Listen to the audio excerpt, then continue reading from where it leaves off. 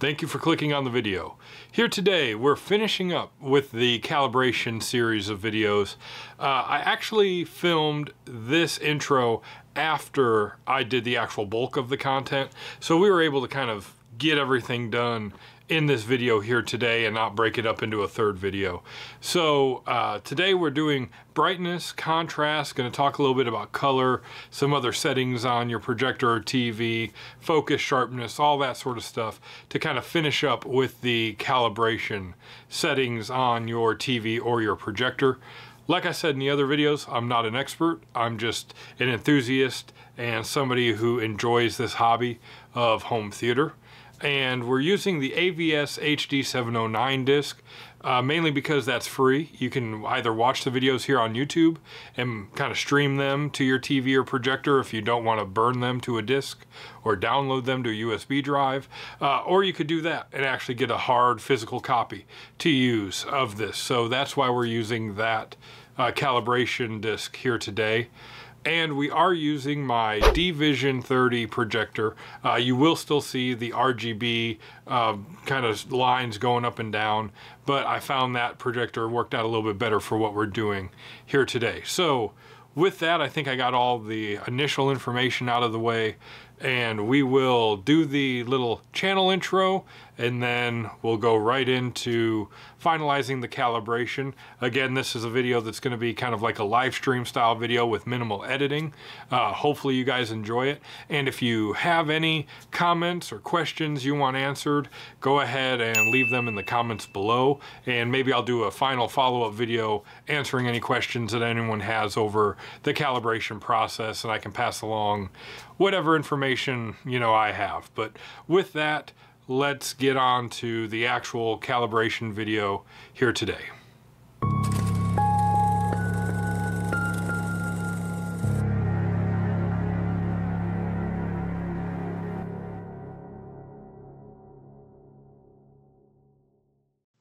So like I said in the intro, we're going to do the calibration stuff for these projectors with the AVS HD BT709 disc.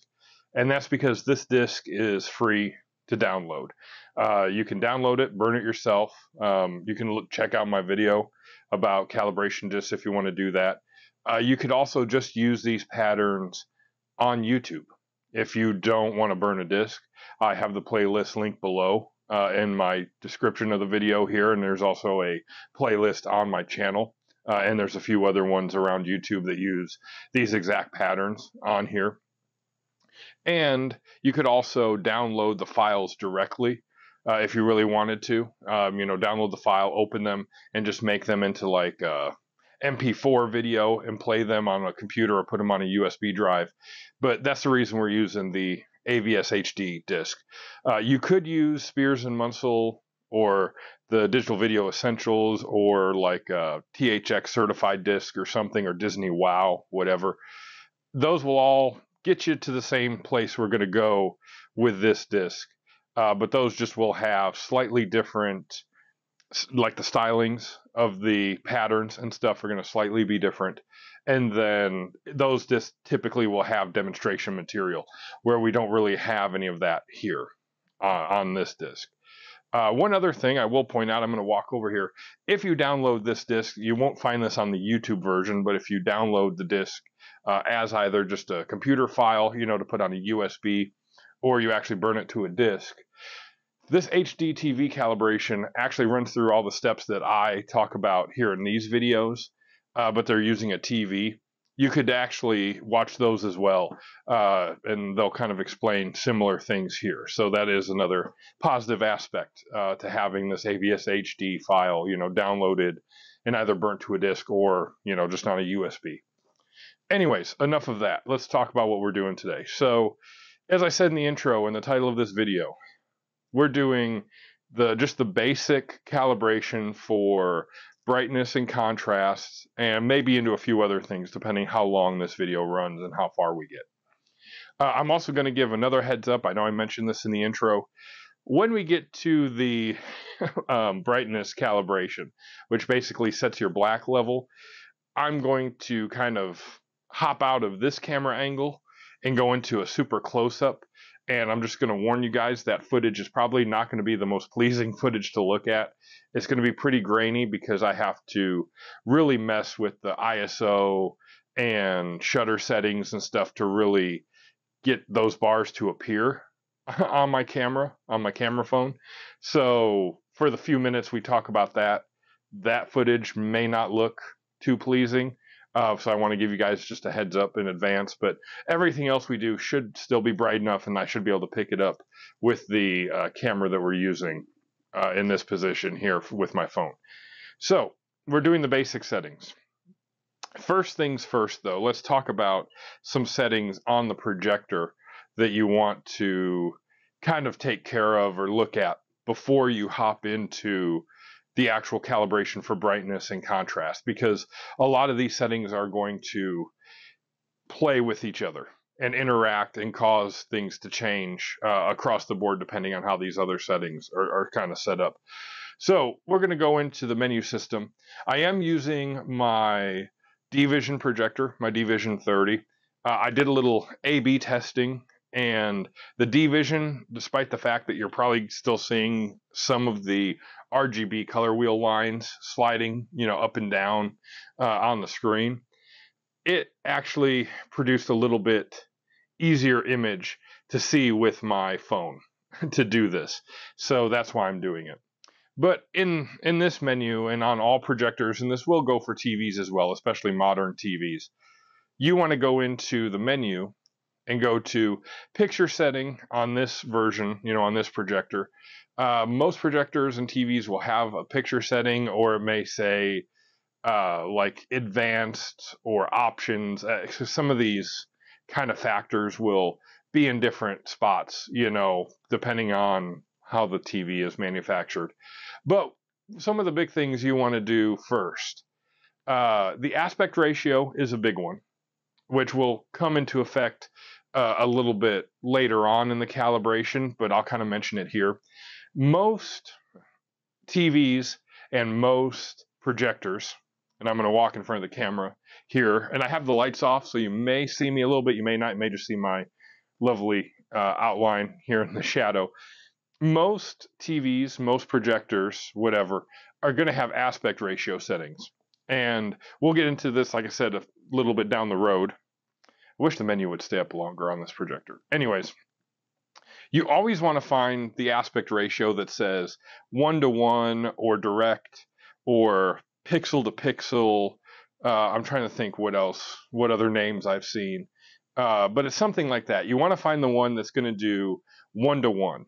Because even like this fill aspect ratio, fill 16:9, these may look correct, but that's because this is a 16:9 image. If you were to put a different aspect ratio, 4:3 or something on there, it's going to look like this.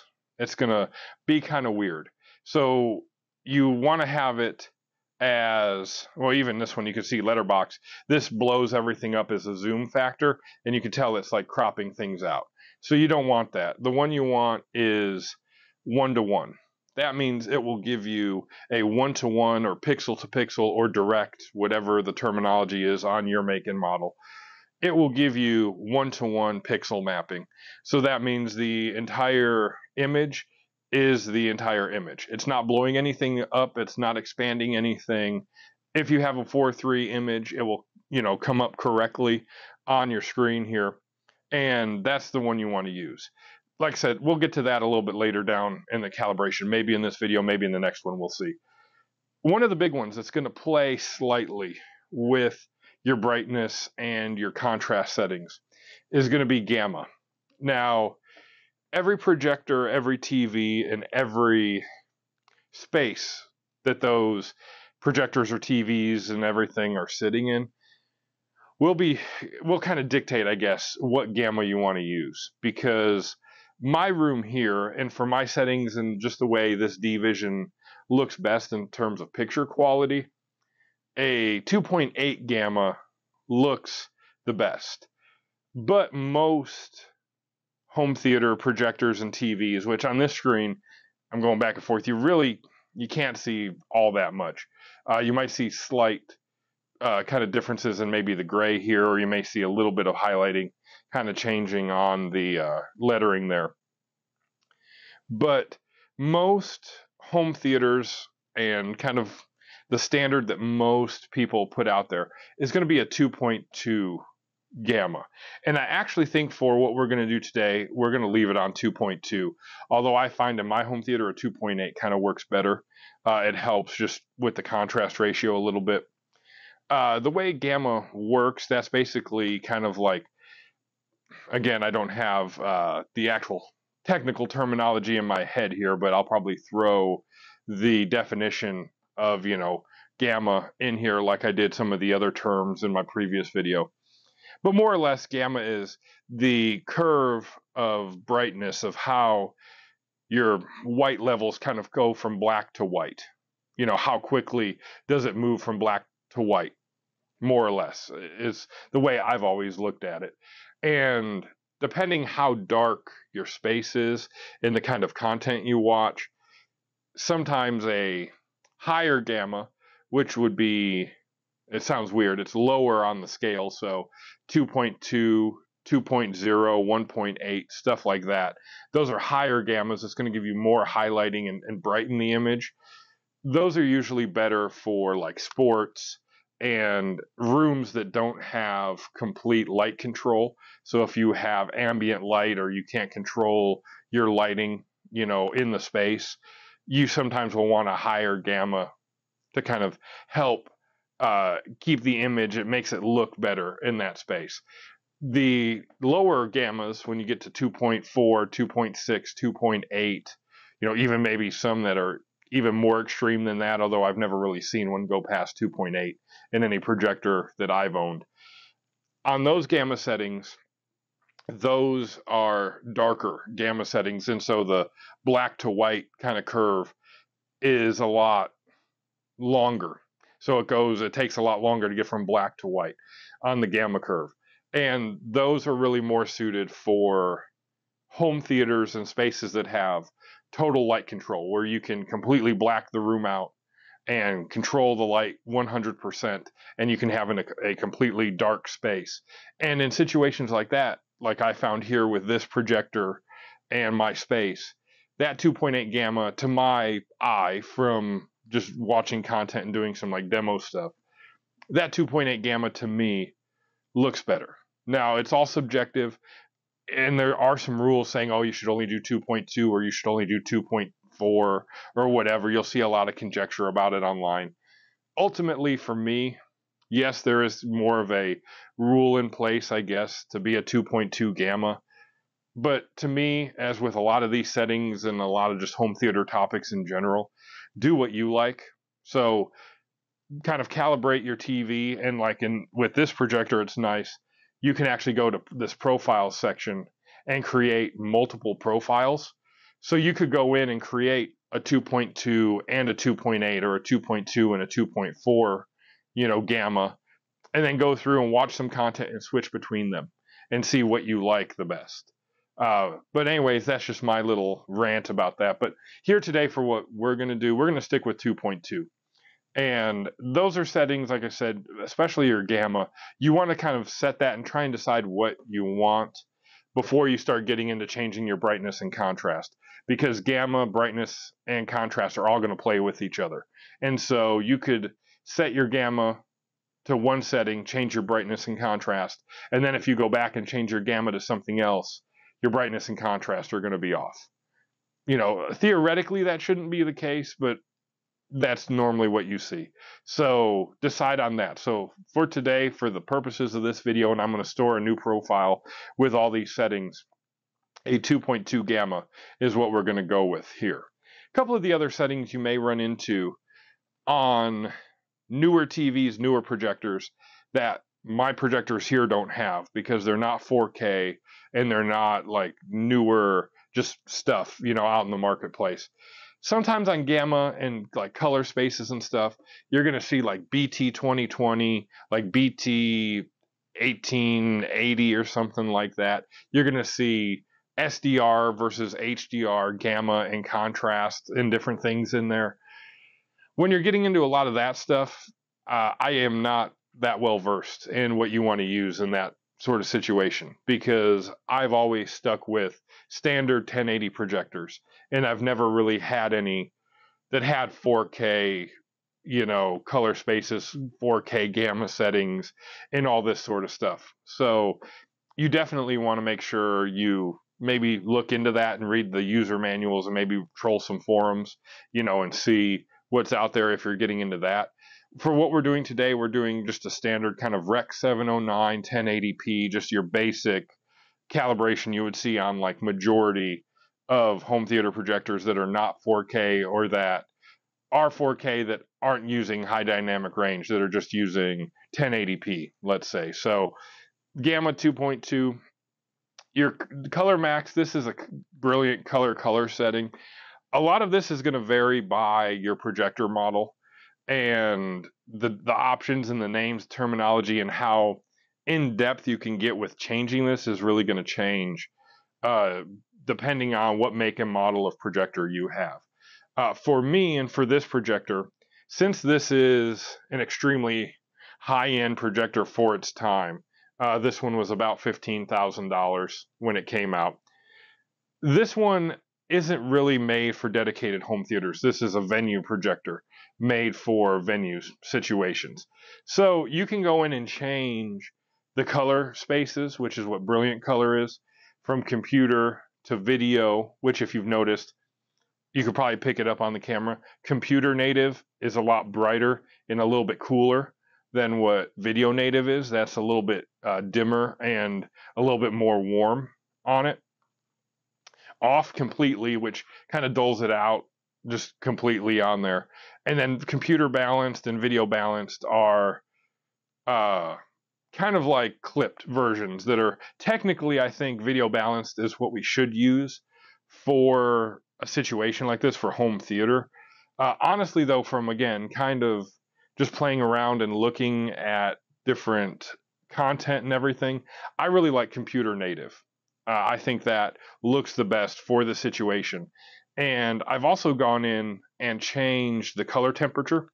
So for this situation with Rec 709, 6500K, which stands for kelvins, but 6500 is the standardized white balance for Rec 709, and pretty much the bulk of your home theater viewing and projectors are going to be at 6500. And basically what this temperature is, again, in layman's terms, is the color of white. How cool or how warm is the white level in your image. 6500 is kind of like just the dedicated, I wouldn't say middle point, but that's kind of the dedicated point for video content.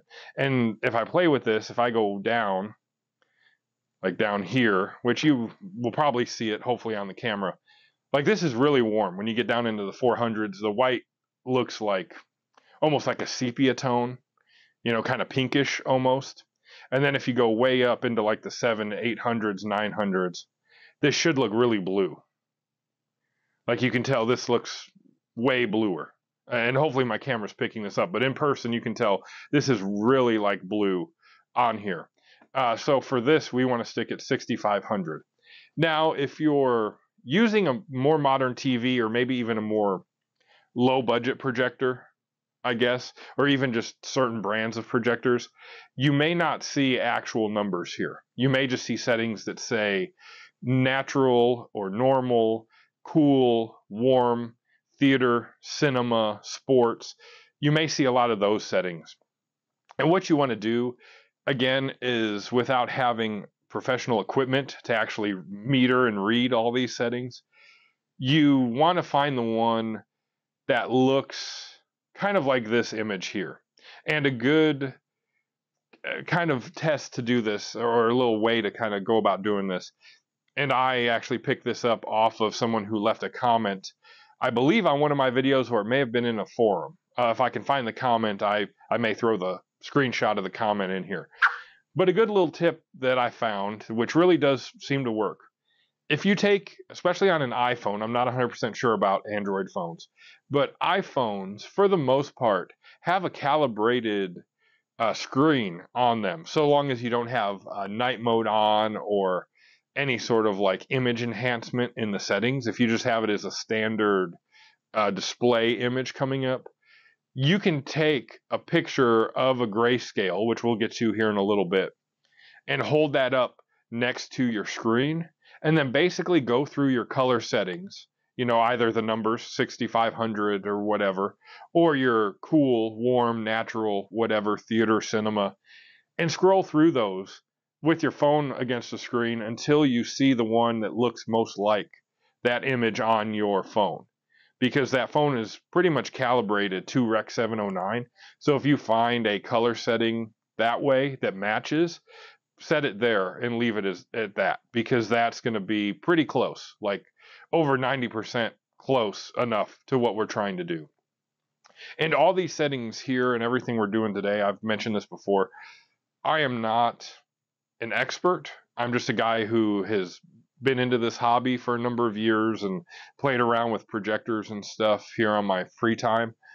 So if you want it to get like perfectly dialed in, like to a T, at that point, you're going to have to go out and either buy actual equipment and, you know, do everything that way with actual metered calibrated equipment, or go and pay for an actual ISF calibrator or somebody to come in and do it with their equipment. If you're really wanting to get like that, like sharp, you know, to a T on it. If you're just wanting to get like, I don't know, 80%, 90% there with everything, you can do that here at home. You know, it may not be by the book perfect, but I think it's going to drastically increase your enjoyability and the picture quality of what you're seeing. So anyway, so we talked about, you know, just some random settings on there. Another setting, which unfortunately my Logitech remote and the remote I have for this projector doesn't have a setting on it. I would have to go physically press it on the back. But another setting that's going to play a little bit with your contrast, your brightness, and even your gamma slightly is going to be an iris setting. And an iris is basically like it is on a camera or anything else on a projector, is just a way to constrict the amount of light that's coming out. And this projector I have set up right now, this D-Vision, I'm running this in single lamp mode, so I only have a single lamp running, not dual lamp. And I have the lamp toned down a little bit, which I'll actually show you real quick because I can show you on this one. On here, installation, go down to lamp. I have them set each lamp to 6 power. They go on a scale of 1 to 8. So this is like 75%. But if you look, I have it on an auto switch mode. So what that means is it's going to start with one lamp, play it for 10 hours, and then once it hits 10 hours, it's going to transition over to the other lamp. And that way I can alternate. And that should, in theory, allow me about double the time out of these lamps that I have here. But one thing you want to play with in terms of lamp power and your iris settings is that the iris is going to constrict the amount of light that comes out. So it's going to dim the image on there. The other setting that's going to change with that is your lamp setting. So setting your lamp to normal mode, which again, not every projector is going to have this level of customization on there. But setting it to normal or setting it to like an eco mode, that's also going to raise or lower the amount of light output that comes out. Also coupled with, if you have an iris setting, how dim the image is going to be, you know, just on the screen without any adjustment. That's also going to play a little bit with your settings, because if you have your settings set to be much lower and then you kick the brightness up or you open the iris up, it is going to change what you see on the screen. Again, in a perfect world and in theory, your brightness and your gamma and your contrast theoretically should not change depending on what lamp setting you have, what iris setting you have, stuff like that. But it will. Honestly, it will. I mean, maybe if you get up into like super, super high end, I'm talking like actual theater level quality projectors, you know, $50,000, $100,000, stuff like that, maybe it won't. Or if you have some real high end like laser projectors or something, maybe it won't. But at least in my experience, for all the projectors I've owned, this D-Vision, my Knoll LED, my Marantz, any of those, my older JVCs and Epsons I used to have, every one of them would still change depending on the lamp setting and the iris setting if there's an iris on your model. Going along with that, one other thing before we hop in, and I know I'm rambling here. A dynamic iris or a dynamic dimming setting is also going to play heavily into your calibration. If you want to use those settings, because there are some benefits if you have a model of a projector that actually has a functional version of a dynamic iris or dynamic dimming, which my Knoll LED has dynamic dimming, but it does not work. It's terrible. And this D-Vision does not have a dynamic iris. It only has a manual iris. But if you have those settings and you want to use them, turn them off completely when you go in to do your calibration. Do all your calibrating with contrast, gamma, brightness, anything you want to do like that. And then go in, watch some demo content, see how you like the image, and if you decide you want to put on a dynamic iris setting or a dynamic dimming if it works, then do it after you've done the calibration.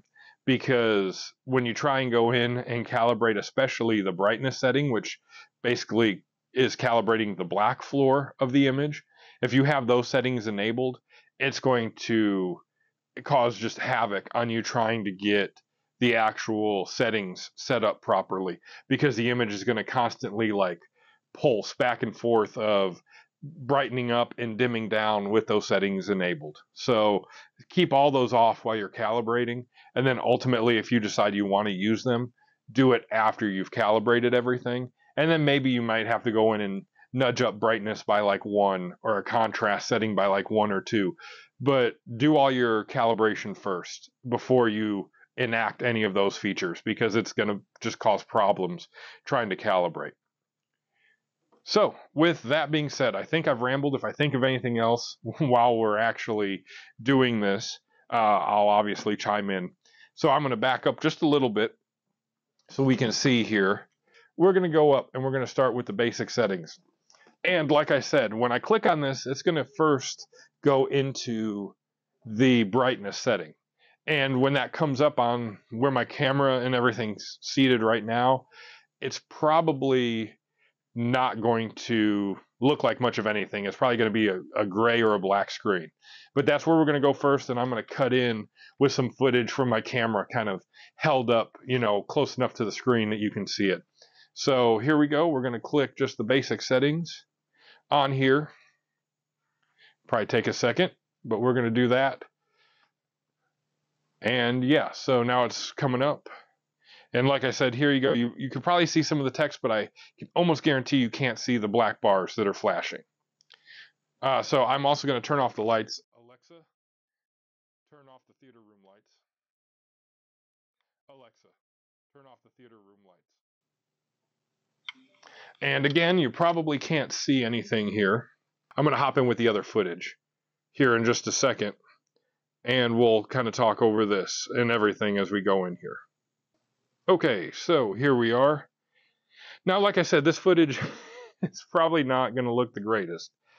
And I'm trying to get in there. I don't even know. The ISO and everything's maxed out, so I don't know if you can even really see it. But ideally, what we're trying to do here with the brightness setting is we're setting the black floor.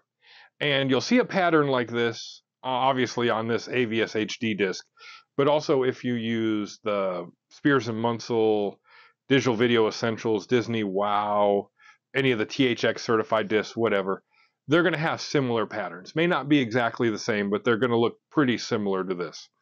And ideally, what you're trying to do is get the reference black, which is bar number 16, right here as I kind of come up.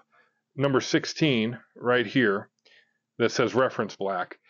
You want that to fade into the background, and everything below that fade into the background and have it be black and not see any blinking bars of gray in it. And what you're going to do is raise and lower the settings until you see, just barely see 17 18, 19, and so on, how it is with increasing levels of like a flashing gray bar. So what I'm going to do, I've got to find where my remote is and try and do this both-handed here, two-handed. We're going to bring up the brightness setting, which most brightness is going to be set at like 50 on here. I'm going to just raise and lower a little bit here, but yeah, it should be like set at 50. You may not be able to see it because of the ISO settings. But what we want to do is go up and down until the number 16 starts to flash. So I'm going to like pull this way up. All right. You really can't see it flashing here, but this is way blown out. But you can see the bars flashing. So what we're going to do is go back to brightness, and we're going to start to bring this down until number 17 just starts to flash. But everything else looks black below it. And I hate how like limited these menus are. They just stay up. So for me, I think kind of rocking it back and forth. And of course, this camera footage is going to be a little bit different than seeing it in person. We could go 52 or 51. And when you get to something like this, 51, it depends what you want. So 52 is probably going to give you a little bit better dark, like shadow detail, you know, and a little more, you know, kind of like elevated black level, but you're going to see more shadow detail and stuff like that. Where at 51, you can still see some shadow detail, but the blacks are going to be a little bit darker and the shadow detail is going to be a little bit reduced. So what I think we're going to do, I think we're going to stick it at 51 on here. And again, essentially what you're wanting to do is just find where you want the setting. But ideally, as I get a little bit closer on this one, you really want to see just a faint kind of bar popping up in number 17. And like I said, you could raise it one more and have a little bit more there if you want to see just a little more shadow detail. But you are going to sacrifice the black level a little bit. So you got to play with what you want and kind of decide, you know, how you want to do it. So what we're going to see now on this image here, this is just a dual. You have your contrast on the top and bottom, and then your brightness level here in the middle. I never really use this one. I usually just use the like contrast screen and the brightness screen. So we're going to just move on to the next one here real quick. Oh, I got to switch back over to my Blu-ray player. That's the one problem using a universal remote. You've got to constantly swap back and forth. Okay, so now we're on to contrast. Contrast is a little bit different. So brightness is basically handling your black level. So the lowest point in the image, and then kind of shadow details kind of coming out of the lowest point. With that, generally speaking, you want a hard stop at bar 16, which is considered the reference black level. Anything below that you really want to fade away. You don't really want to elevate it so much that you start seeing beyond that, because that's going to wash the image out. Now on the flip side, there's two schools of thought on contrast, which is basically your white level. You could set it as this pattern here says as I walk around. You can set it to reference white, which is 235. There is a bar here. You can't see it with the settings right now, but as we start changing them, you'll see it. But it's this bar here. And if you see here, this says set level so that 230 to 234 flash. So it would just be this little limited bar here. So it's kind of the inverse of the brightness setting for the black level. So you have a handful of bars there and then a handful of bars here. One school of thought is you just set it right here for these 4 or 5 kind of spaces. Other people will say, go in and kind of turn your settings down until you have a decently bright image so that it's not completely dulled out, But if you see things past the reference level, that's okay. You know, you're just going to see more details saying like snow or clouds or stuff like that. I kind of fall kind of in between, and I sort of say like, do again, what is your preference? What kind of looks the best to your eyes when you're watching content? But also see what the limitations are of your projector. Because here, when I go into contrast, again, we're at 50. If I raise this up a lot, it just it blocks everything out. You can't see any deviation at all in the white levels. But so you got to kind of bring it down. The problem is though, when you start getting down too low, the image is dulled out. But if you notice, these bars here never change.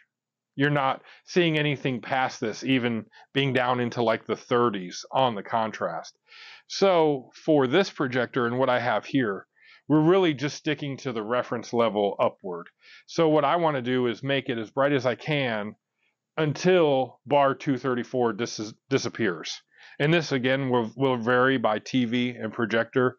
You may have a little more, play with this, but we're just going to keep going until, so at 50 that bar disappears. So really 49 gives you can just faintly see, you may not be able to see it on the camera, but here in real life you can just faintly make out 234, then 233 shows up, 232, 231, 230, and reference white is still, just whited out, and then everything past that.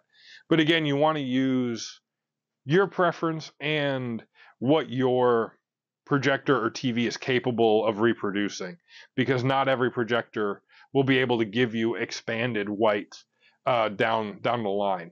For example, just kind of talking about that, my Knoll LED projector can reproduce above reference like white through pretty much almost every one down to like 252 or 253. And you can do that without limiting the white level, the contrast level too much. Like you got to bring it down a little bit, but you're not bringing it down so much that the image is completely like washed out and like faded into just like a muted gray color. You can still get some peak white content while still maintaining that high level of, visibility. But this D-Vision doesn't do that. So again, your preference, whatever looks best to you, and do what your machine, your projector, your TV, your equipment is able to reproduce. And so in this case, we're only reproducing this kind of level right here, where some other units like my Knoll LED or some JVCs, Epsons, Sonys, whatever, other TVs, may be able to go down the line further. Just do your preference and what you're really wanting, to see and what really is appealing to you. So now we're going to go here to the next image. If I remember correctly, is this the grayscale? Well, this is color. So we'll talk about this real quick too. Why not? We'll throw that in here. This is color reproduction. Now, on most projectors that I've seen, you can kind of go in and play with this even on an HDMI setting. However, for this video and this projector here, if you are using an HDMI input, color and hue are kind of blacked out. You can't go in and change it. And so color and hue are basically matching up the colors. Now, this kind of pattern here to the naked eye doesn't mean much. We can't do much here. What you need is a blue filter. And so a blue filter is either going to be built into the projector. So like my Knoll LED has a blue filter built in. You can go in and actually turn it on and it'll basically just light up the blue LED and create an entirely blue image.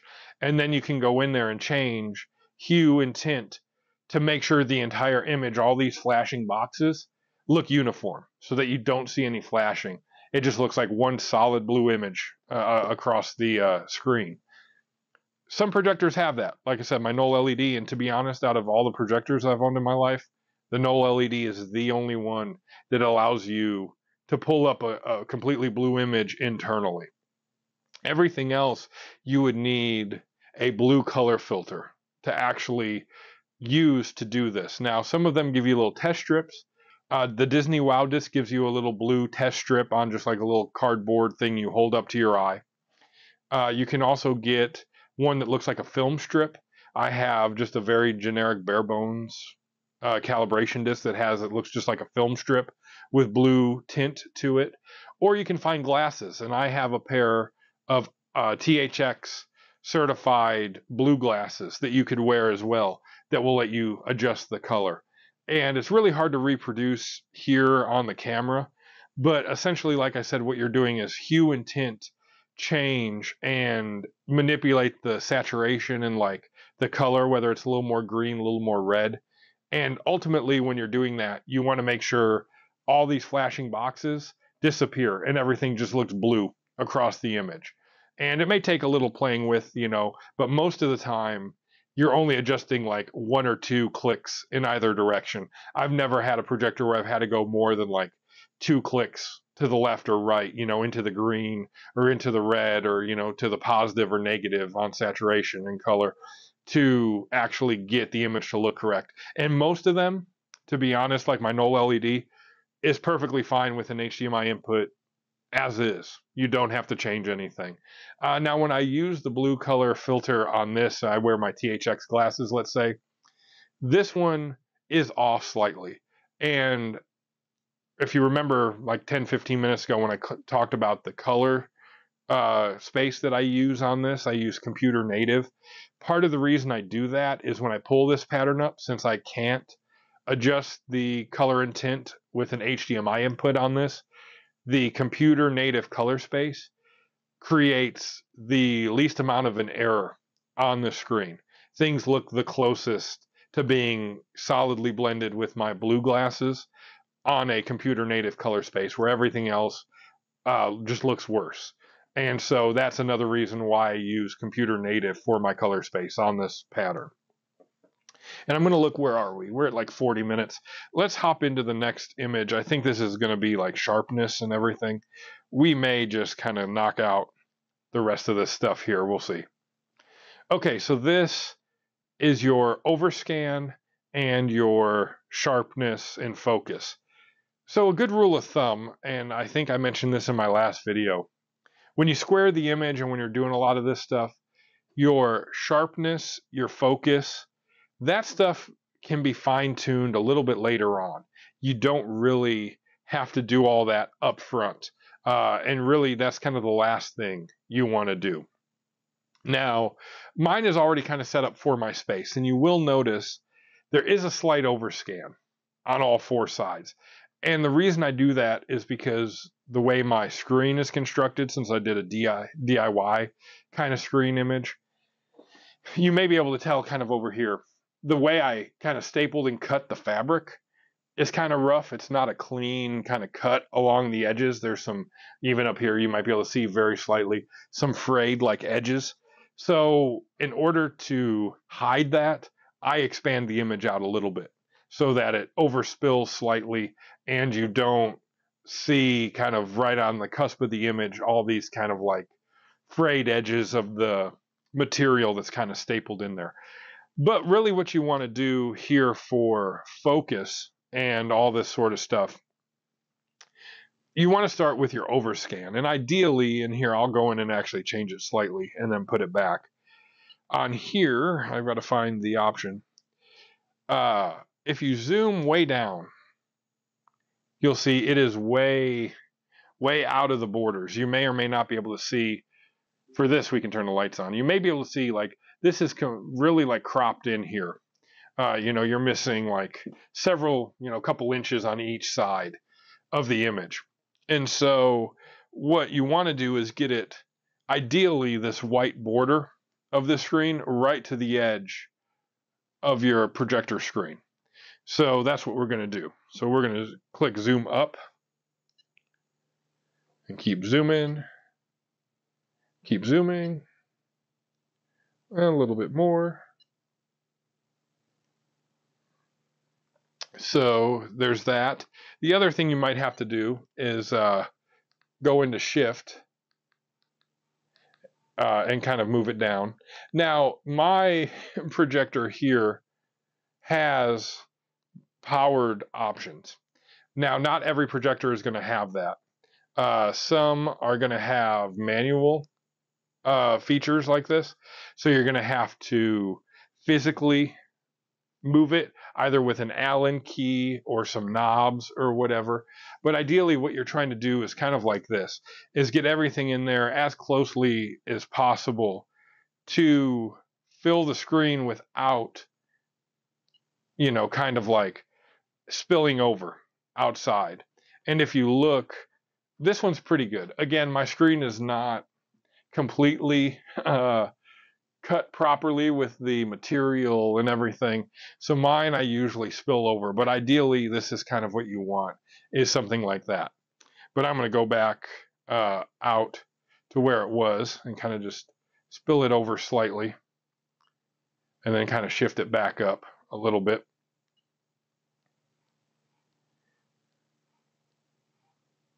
And ideally with like shift and everything, you want to do this with a checkerboard pattern, you know, or just like the shift pattern, not just the regular image, to make sure it's correct. But there's that. And then the other thing you want to do is focus and sharpness. Kind of a rule of thumb for me, sharpness, I don't really mess with sharpness. I usually leave it at 0, because if you turn it way up, you may not be able to see on the camera, but all these kind of lines right here along this become jagged and out of focus. So I generally will bring this down to 0, and that will usually smooth everything out. And you won't see any like haloing or other artifacts kind of brought up over, say, the lettering that's here. You know, you can see some haloing if you get up close to it. You'll see just weird kind of images coming up around like text and everything. So I generally leave that at 0. Some projectors and TVs, if you set it, say it's on a scale of like 50 in the middle and then negative and positive, usually 50 is where you want to keep it, because if you go into the negative, it'll blur the image like way too much, that you won't be able to actually like see anything. All right, so where was I? So yeah, so sharpness, keep it 0, at least in my opinion. You might be able to add like 1 or 2 or something on there to sharpen it up a little bit, but ideally you want to keep that as close to 0 as possible while maintaining an image that doesn't become so soft and blurred that you can't see it, because any, you know, like artificial sharpening that you're applying in there is just going to just cause issues with the image. You want to try and keep it as clean as possible.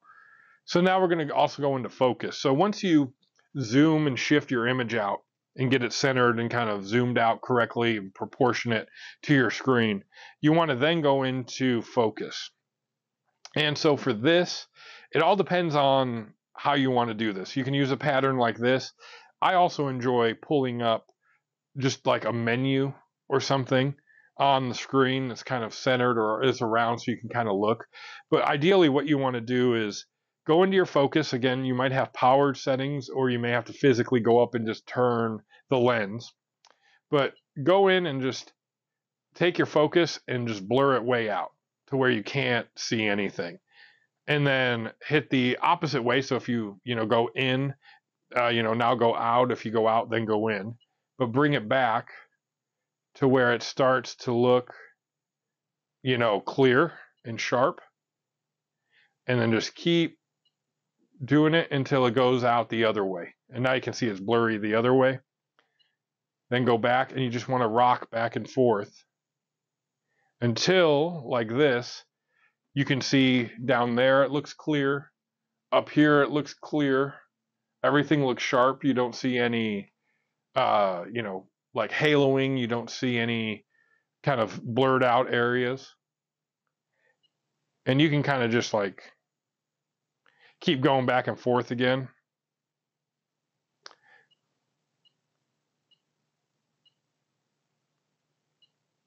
There we go. I think that's pretty good. Yeah, there we go. We're good. So yeah, and then kind of step back and look. Everything should look sharp. And there is another kind of tip you can do with this. Admittedly, I don't have a regular printer here, so I don't have any regular printer paper. But you could take a piece of plain white printer paper and hold it up to the screen in various spots to make sure the focus looks good. But ultimately, that's what you want to do. You want to kind of get it to where everything looks sharp, nothing looks blurry.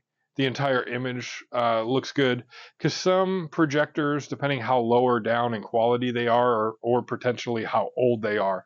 So like my planar projector that I've used, I had a video on it. I'll link that up here. That one's pretty old, and it was a decent amount of money when it came out, but it's a lot lower quality than these other projectors I've owned. That one, when you kind of rock the focus in and out and the zoom and all that sort of stuff, you can't get a completely uniform image. Every part of the image kind of has its own focus point, and so inevitably something is going to be kind of blurry. So your idea with something like that typically is try and get to a point where the majority of the image looks good. And if you have one spot that's kind of out of focus, do the best you can to get that in focus, but sometimes that's a limitation of the actual projector that you're using. Now, for this sort of stuff, the focus, the zoom, that obviously doesn't apply to a TV, but sharpness does. So you still want to make sure your sharpness kind of sits right in that sweet spot of everything looks sharp, but you don't see haloing or other artifacts coming in around objects on the screen. So ultimately now, I think we're pretty good with all this sort of stuff, outside of us doing the color and tint here, which if you click on this kind of disc, if you download it and go to the actual HD TV calibration they have on this disc, they will talk about that and show some examples. But now, I think we're pretty much to the end of doing everything here. I'm going to look and see if there's anything else that pops up. But I think this might bring us back here. Yeah, so the only other thing I would talk about, and on this disk or this kind of file, if you download it to a USB or something, if you go to MISC patterns, so the miscellaneous, in terms of talking about grayscale, one kind of pattern that is good if you go to additional is go to the grayscale steps, if I could talk, whenever this comes up, which I think is the second option on here. This first one's just a blended pattern from black to white, which is nice, but doesn't really do much for what we're wanting to do here. But the next pattern that comes up on here, this is your grayscale pattern. This is what I was talking about a little bit earlier in the video. If you can get your actual cell phone, so like I, have an actual iPhone in my personal life that I use, and then the Samsung is just for my, video making here on YouTube. But if you pull up a grayscale pattern and pull this up on your phone and sit it up here, you could really match your color temperature settings to this grayscale pattern and get it as close as you can to it, to where everything looks kind of like a neutral gray. The gray doesn't look reddish, and it doesn't look bluish or greenish. It just looks like a standard gray. And like I said, you can just find just a generic grayscale pattern online, pull it up, and then just hold it up here, into your eye and just look and try and match it. And this would be a good pattern to use for something like that. So anyways, I think that pretty much about covers everything here for this video. This will probably conclude the nuts and bolts of doing the calibration stuff. So 3 videos. I think it'll kind of work out like that. I may do one final follow-up video if there's any questions that people have. You can leave them down in the comments and I'll try and answer some of that. But for today, for this, I think we've probably reached a good kind of point. With this, when you get through all these settings, so I'll actually do that real quick as well. Some projectors like this one that I have here, my D-Vision, will let you save a profile. So what I'm going to do is I'm going to store this into profile 9 because I haven't used that yet. And it'll be saved. So now these settings are saved in here. So if I want to change anything, I can always go back and pull this one up, to use. And some projectors will let you set it like this. Other ones will have you just set it via the profile. So sometimes they'll have user profiles or your cinema, your theater, natural setting, like profiles you can manipulate a little bit. But I definitely recommend do a user setting, save it in there, and then again, if you want to go back, change the gamma, change some stuff up, save it as another user setting, and then you can A/B it back and forth and watch some demo content and just see what you like and what you think looks the best. So anyways, that's enough rambling. I think we're probably about an hour or so on this video. So with that, I'm going to say thank you to everyone like I always do. If you have questions about anything, feel free, leave me some comments down below with your questions about this stuff. I'll maybe do a follow-up video kind of talking about this with questions and a wrap-up thing. But yeah, so with that, I will see you next time in the next video here on Secondhand Home Theater. I appreciate everyone who's watched, and I will see you next time. Thank you.